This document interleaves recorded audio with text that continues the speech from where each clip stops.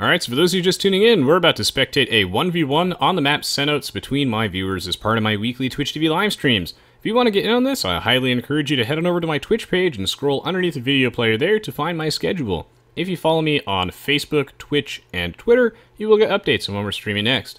In today's video, it's going to be a 1v1 2K rated Cenotes game between Krazini and Kaladin, aka Telemachos. Without further ado, we gotta switch the reveal map back to normal, and yes, GLHF.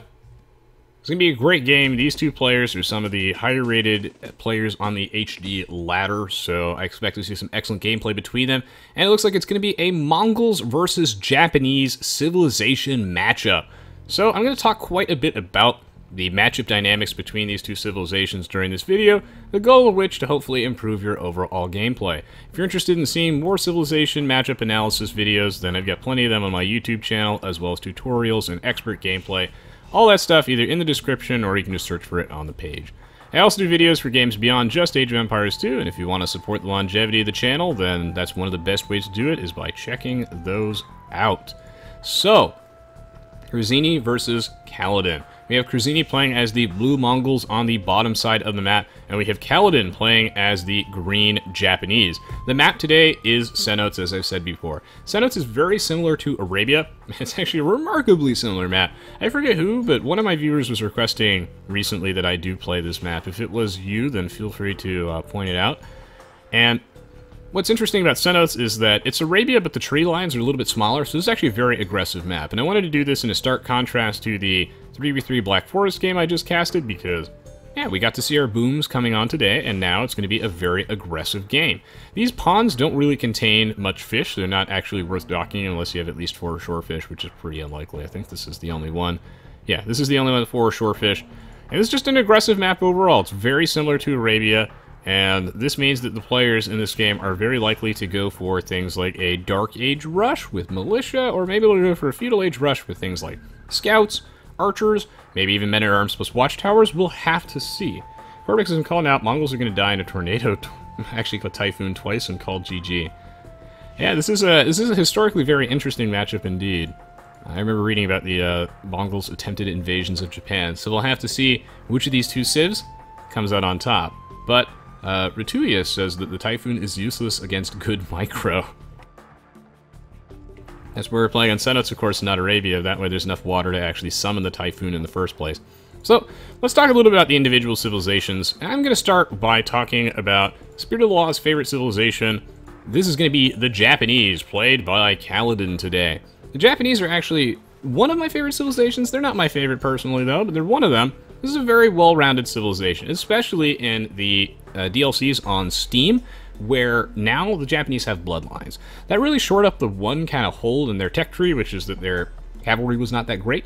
But they have very good archers, they have full archer range, and then they also have a barracks, which is also full too, and they have excellent technologies for their barracks units. In fact, 25% faster attack speed for their infantry is almost like dealing 25% more damage overall, which is absolutely huge. And against things like heavy cavalry units, like paladins and whatnot, having your halberdiers attack faster means that they're more likely to get off an attack before they die, and then they also get to leverage their attack bonus more often. That is huge. The Japanese have some of the best late-game trash units because of that. Their halberdiers cannot be underestimated. In addition to that, their champions definitely can see some fringe use, particularly as a counter to things like elite Eagle Warriors, Huskarls, for example, any sort of high pierce armor infantry in it, or just trash units in general, things that don't cost gold, so the champion is actually pretty good. The Samurai, their unique unit has an attack bonus versus other unique units, which is actually pretty nice against the Mongols, because the Mongols are generally a civilization that revolves around their Mangadai unit. But I'll talk a little bit about that after I'm done talking about the Japanese. I don't think that'll come too much into play, though, because even though the Samurai does eat the Mangadai for breakfast, in practice the Mangadai can just out-micro you, so it's really difficult to actually leverage that. In addition, the Japanese have a very strong, like, slow-style push, too, because their trebuchets actually deploy and redeploy faster, which really helps out quite a bit. Generally, when it comes to the Japanese, their early game economy is decent, but it's going to be weaker than the Mongols. The reduced wood cost on their resource drop-off buildings helps shore up their early game. So Overall, I feel like the Japanese have a lot of strong options at their disposal, and they have the tools needed to take on the Mongols. But the Mongols, as a civilization, are known for their frightening speed, both militarily and economically. How historically fitting. The Mongol civilization, their defining characteristic is that they hunt 50% faster. This is a colossal early game bonus and really catapults them to being one of the strongest competitive civilizations in Age of Empires 2. This allows you to get through the ages a lot quicker, as hunting is such a dominant, efficient source of food in the early game. You have to lure your boar, and if you're the Mongols, you really want to grab that deer. These deer, though, really far forward, so I don't know if Krazini will want to take them. But yes, the Mongols' early game with the 50% faster food income from hunting, it means that they have an excellent scout rush, and they're just going to be a much faster civ than the Japanese.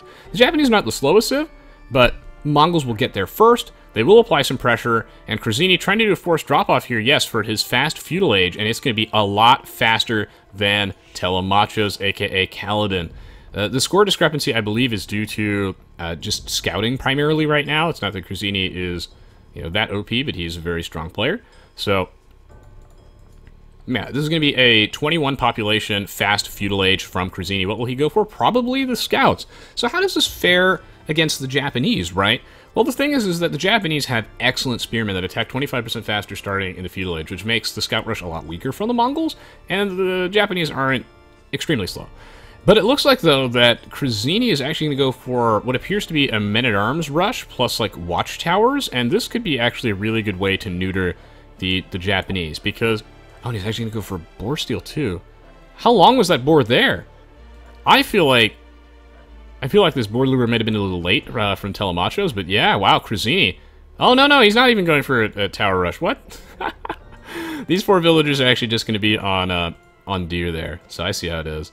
But stealing this boar, if you're the Mongols, is even better because you hunt it 50% faster, so... Kaladin desperately trying to block this, so it looks like he's not going for a super aggressive 4. This actually might just be the scout rush I was talking about. I feel like it's probably the scout rush. He doesn't really have the wood to build the stable yet, but it looks like that's actually what he's going for. Yeah, here comes the boar. Nice. He is actually going to be able to steal it. That's really bad for Telemachos, aka Kaladin over here, because the Mongols are faster, and now they're going to be even faster. And yes, okay, so it is going to be the scout opening. The Japanese should probably be able to deal with this, but this is going to come out with a boosted extra boar, so this is going to be really tricky for Kaladin. Kaladin is on his way to the feudal age, but the thing is that if you... He's trying to delay this stable. If the scouts get there before you're completely in the feudal age, that's really bad, because you need to get out like 2 spearmen ASAP and pronto. And you also need to make sure that you do some nice makeshift walling to restrict the mobility of those scouts so they don't get into your economy.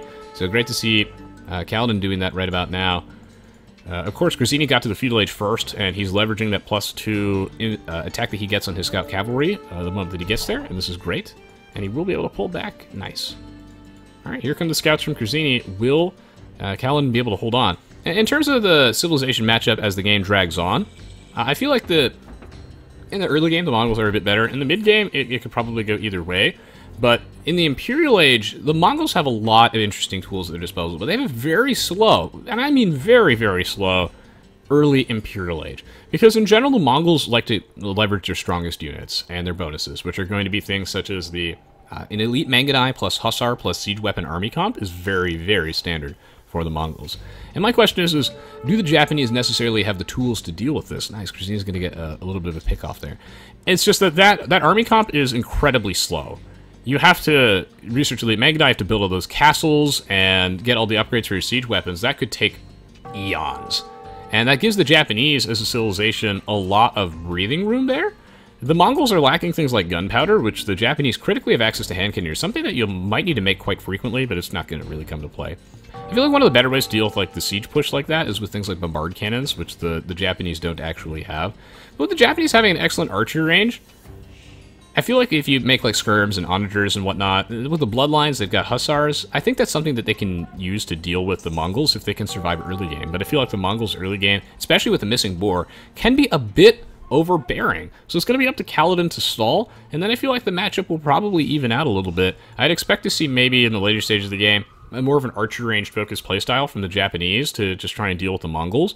Because if you end up going for something that's like too heavily infantry based, then I feel like you just get kited really hard by the Mangudai, and that could just be disaster.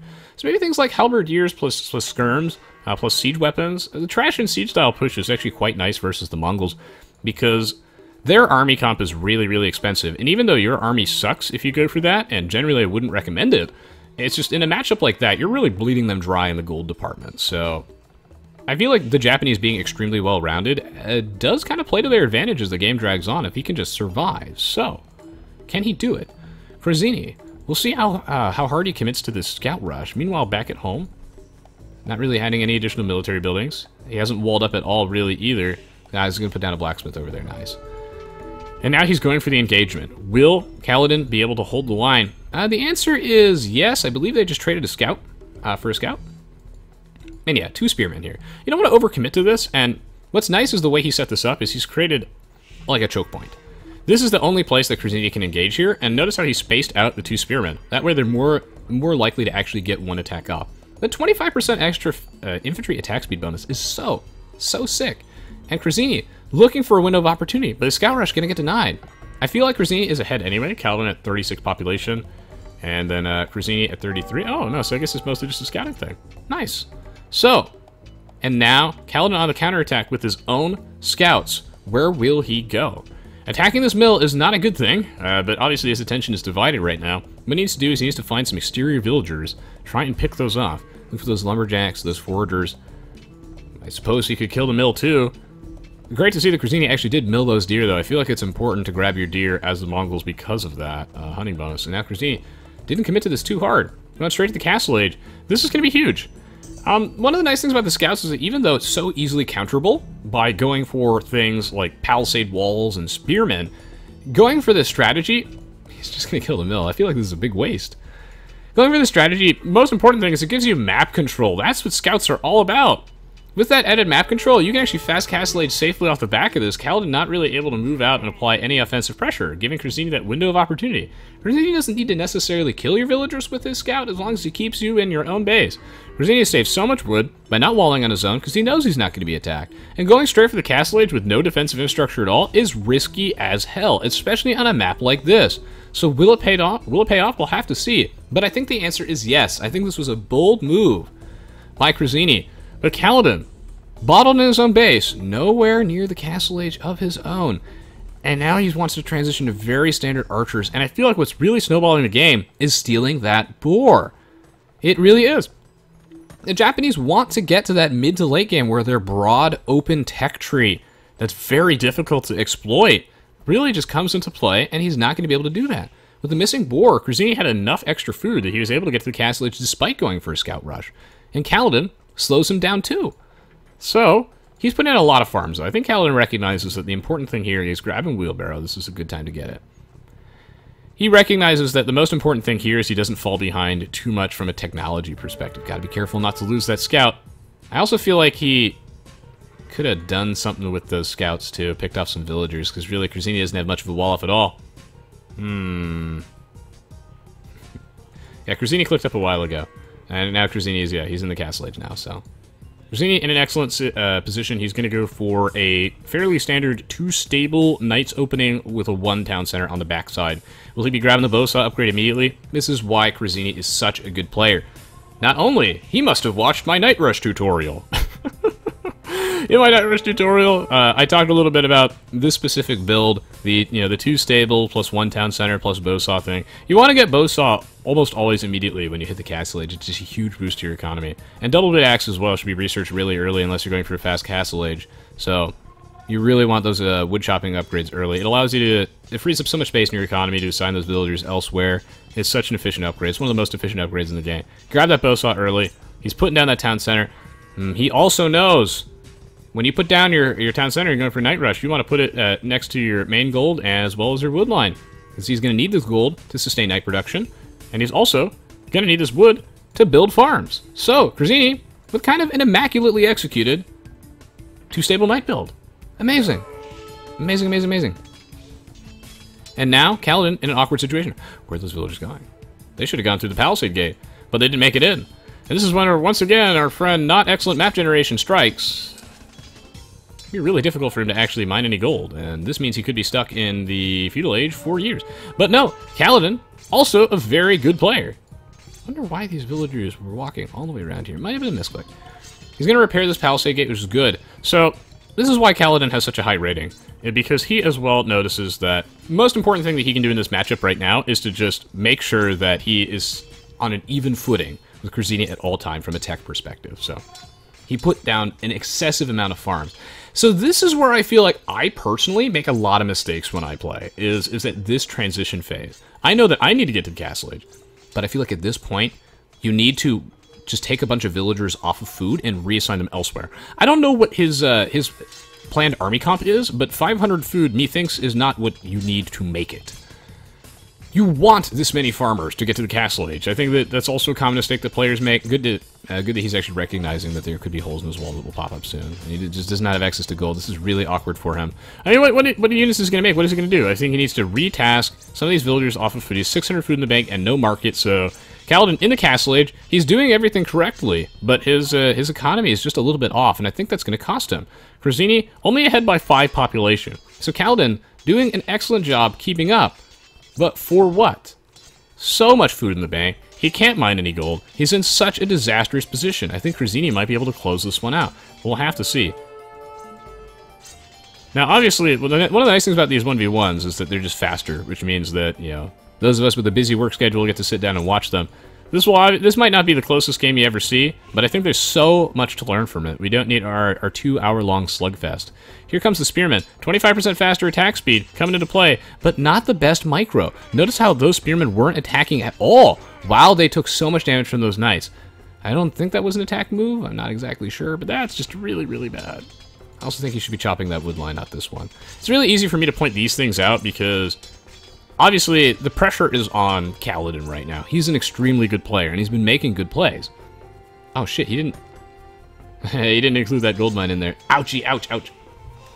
It's much easier for us as an outside observer to recognize these things. Because right now, he has a finite amount of attention. Because he's just trying to manage all these different situations at once. And, yeah, it's going to be difficult to saturate that gold mine. Krazini going to have to back up. Kaladin dying, but not dead.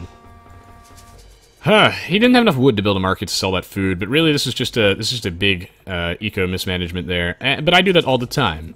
Every single time I transition to the Castle Age, after going for a flush, I just have too many farmers. So 700 food in the bank, he's in a super awkward position. This is even worse because we would generally expect him to go for crossbows since he didn't have enough food to immediately go to the Castle Age. It's just a really nice power spike. And I think that's what he wanted to do, but he can't do it anymore. I don't know what he wants to do anymore.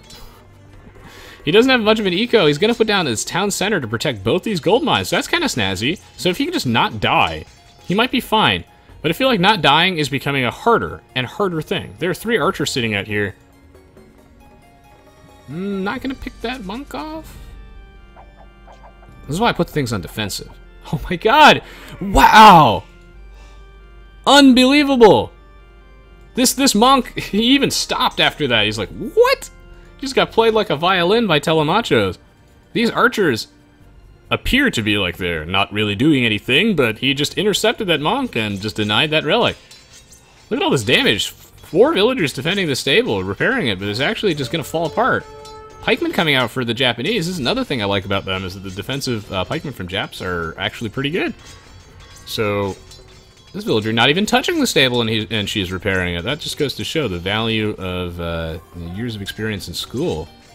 That's incredible technique. I haven't seen anything like that in all my years of casting.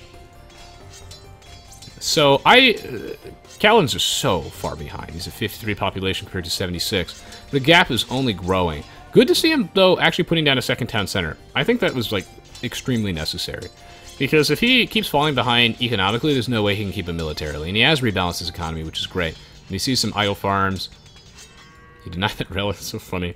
But when you have this much map control for this long, Krazini's in an excellent position. You know, he gets to grab all the relics, he has to expand. He doesn't even have to really invest that much in his own wall. His economy's getting huge, and he's pulling a bunch of villagers forward. He thinks this is for the killing blow, some sort of castle drop.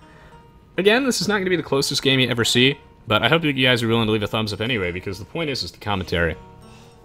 And from an educational standpoint. Right now, what we're doing is we're witnessing how you, as a Mongols player, can be Krazini, snowball that game out of control, and apply the killing blow. How do you close it out?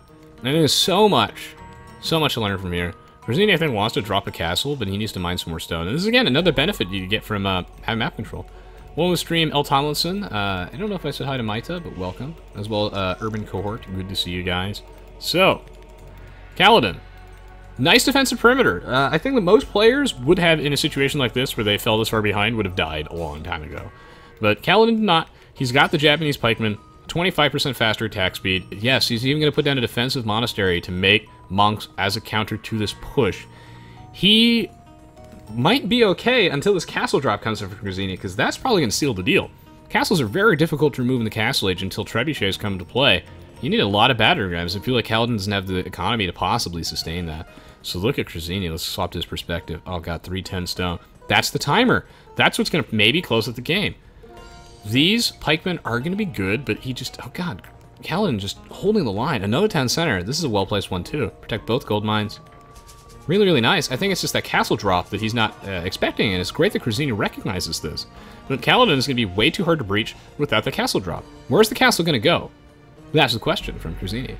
I feel like there are many good places to put this. I even feel like here's fine, because you deny the main gold. You get the main stone mine, too. I would love to see this. Yeah, I mean, boy, this is 2k plus rated. Yeah, chat is pretty slow today. But it's all fine. Let's see. So, a lot of pikemen there for Kaladin. Again, I think he's doing the right things. It's just that a castle drop's really going to screw... Unless... Now, here's how we'll know how good of a player Kaladin really is. And this is something that I don't think that I would necessarily be able to read the situation in my own games. This is a really, really tricky one. Is he going to go to the Imperial Age? If yes, he can win this game. This is a mistake that even pro players make all the time, is not really being able to evaluate when you're going Imp, and holy shit, I think he's gonna do it. He's even stunned. Yes! Yes! That's Telemachos! He's gonna add another layer of stone walls at the back here. Krazini did put that castle exactly where I thought he would, to prevent additional layers of walls being added right here. Also, to, oh yeah, this is secondary stone. And then, also deny this main gold mine. This is great! So, and now Kaladin's gonna put another layer of walls at the back, and he's going Imp. Look at the way his economy is set up. He's not investing in military units at all. And this is how he's going to survive. Except he doesn't have the military, he doesn't have the buildings, does he? No! Kaladin had the exact perfect game plan to survive, but human error strikes again. Why can't humans be perfect? Damn you! No, God. So Telemachos, with an excellent read, knows that the only way that he can possibly win this game is to get to the Imperial Age, hopefully before Krazini, or around the same time Krazini does. And goddamn, he could have done it. He could have done it at the exact same time, despite being so far behind. He never panicked. He never flinched. And yet, no university down for him. This is going to give like an extra 2 minutes for Krazini. And in Age of Empires 2, 2 minutes is everything. He had the exact perfect plan. No! Damn, but Telemachos could still win. These knights can't get in the base. There are a ton of pikemen. He's on his way to the Imperial Age. Will those 2 to 3 minutes cost him the game? We'll have to see. Now he just needs to find a way where he can mine some stone. And good he is. See, this is great. A lot of excellent plays here. Telemachos on the stone. Because if he gets that defensive castle, he makes some trebs, he's in the game. He can win this. He can absolutely win this. This watchtower is also an interesting thought. Why is he building this watchtower? Does he think it can kill that castle? No. He wants to build this watchtower, that way he's ranged units to pressure those villagers trying to build that castle. If he can build this watchtower first, he might be able to deny it. This is a tough read. I don't know if he's fast enough here. He might actually be. Here come the pikemen. Wow, look at that 25% faster attack speed coming into play. They will lose this battle though. I feel like part of it is due to the hill advantage a little bit, and just look at these pikemen like running around in circles. Yeah, he will lose this battle, but I don't think that was the point. I think that the fact that he tasked 2 of his pikemen over here is brilliant. He will deny this castle, and he's buying himself time. Just goes to show, no matter how much human error comes into play, generally knowing what you're doing is good enough. Excellent. Excellent execution from Kaladin. He's in the game. Who thought he lost years ago? See, that's the difference between the 2 of them actually getting the Imperial Age at the same time, and the difference of, well, just him being dead. If this castle came up, I really feel like that would have been GG immediately. And Kaladin didn't even hesitate. He saw this castle coming up, and he just started building that watchtower. And that's what you have to do to deny future forward watchtowers or castles from coming down. He's not going to kill the castle. He wants to just poke the villagers, because every time they get hit, they stop building. And this will allow him to survive. However, though, you want to get to the Imperial Age first whenever you're going for these tread wars. And, well, I don't know if Kaladin has the stone. No, he does not have a stone for a castle yet. Because he had to build that watchtower. And, here comes another castle drop. But once again, Kaladin, 4D chess master. What the? What? Denied. Krazini gets denied again. This is a really entertaining game of Age of Empires 2. I love this. God damn, another castle denied for Krazini. What you gonna do when Kaladin comes for you? He's going for the Mangadai. But this might be the Japanese window of opportunity I was talking about earlier on in the game. The Mongols are one of the fastest civs in the game until they hit the Imperial Age, and they really slow down. Chen says the man Telemachus is God himself. Ah yes, but Krazini, of course, also playing very smoothly. Kaladin in the Imperial Age, Krazini just laughs because he knows this game could go on for a while now. This is this window of opportunity I was talking about. Look how slow it takes for Krazini to get Bracer, Elite Mangadai, build all those castles. He's gonna die of old age before he finishes all those upgrades. But he knows he kinda has to, because they're so strong for the Mongols. And, you know, generally when you're fighting somebody in Age of Empires 2, you usually want to put yourself in a position where you're forcing them to make units that are suboptimal for their civilization. Was this another castle drop that got denied? Are you kidding me? Wow, 3 castle drops denied, and this one as well successfully delayed. This is ridiculous. This is also going to slow down Krazini even further because he needs as many castles as he can to start massing Mangadai. Is he even going to get Elite Mangadai? No, he's not even going to get Elite Mangadai. And here comes the Japanese trebuchets, which are behind the walls. Look at this game. Look at this game. Oh, this is beautiful. Oh, but of course, Krazini's getting real tired of this shit. I think he just tasked like half of his economy across the map. I mean, he just has so many forward villagers here. What on earth am I looking at? Kaladin, still in the game. I can't even begin to stress to you how far behind he was and how far ahead the Mongols were. When the Mongols steal one of your boars, and they're already the faster civilization, and they get to the castle age way before you, you're so screwed. And yet you're not. This is exactly how you handle a situation like this. Krazini showing us how you can propel yourself forward, and Kaladin showing us how you can hold on. This castle will actually go up. Krazini getting real tired of this. I feel like Kaladin doesn't have the military units or anything to really actually do anything here. Yeah, he really doesn't. Okay, so he's probably dead at this point, but we have to admit, that was one excellently, immaculately well-crafted defensive part. He has, like, what, 1 barracks? This is not going to cut it. But Krazini actually only had 115 population at 39 minutes in, so... Come on, he's not even that far behind. But here's the thing. He forgot the 5th resource of the game, houses, and by that I mean I actually got siege rammed down. We saw this in, like, Escape Gaming Masters 2. Or was that the Return of the Kings? Where all the houses died. But yeah, so I think Kaladin had a really well-crafted defense, and he held on for probably 20 minutes longer than everyone else thought he would be, or maybe 15 minutes or so. This is an excellent game on both sides. Krazini does finally apply the killing blow. You just need to get those damn castles up. My heart goes out to him. That's so annoying. Ugh. I love it when you're trying to forward a castle on somebody and your villagers die 99%. That happens all the time. There are a few more satisfying things than doing that to your opponent, but it's really frustrating when it happens to you. So, props to Krazini for actually finishing both of these castles. Really closing out the game, because I feel like he would fear the Japanese as the game drags on, because the Japanese is just such a broad tech tree, and they've got tools, I think, to deal with this. From a cost efficiency standpoint. Like, the Mongols only have pikemen. Their elite skirmishers are missing the archer armor upgrade, so... I feel like as the game drags on, the Japanese can attrition the Mongols, at least. So, yeah, Krazini just really trying to apply the killing blow here. And he managed to do it successfully, so GG, well played.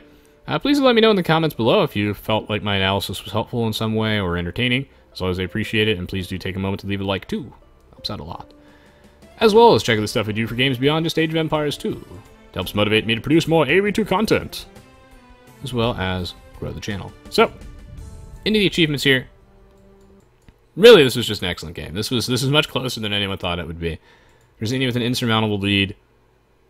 Denied at every turn with his castle drops. Finally manages to close out the game. Well played, guys. GG Krazini, GG Telemachos. Krazini says nerf towers, please. Excellent. Excellent, excellent, excellent.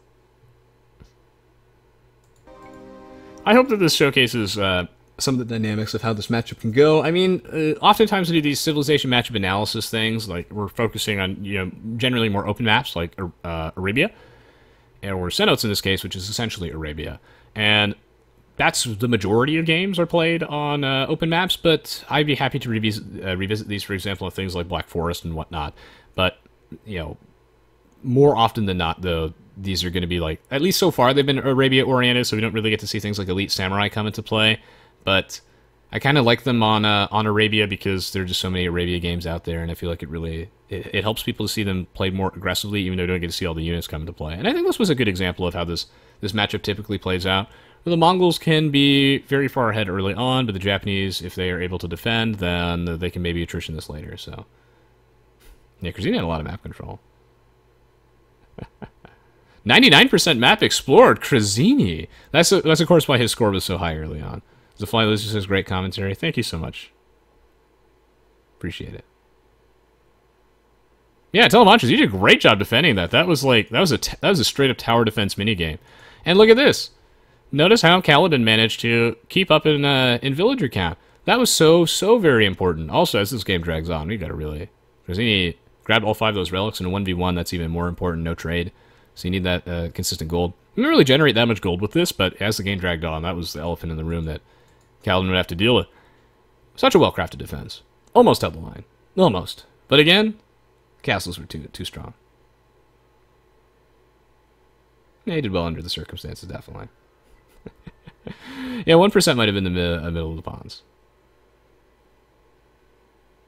Alright, well, hopefully you guys enjoyed watching that video. I have plenty more expert games on my YouTube channel, as well as tutorials, videos for other games and whatnot. As always, I appreciate the support.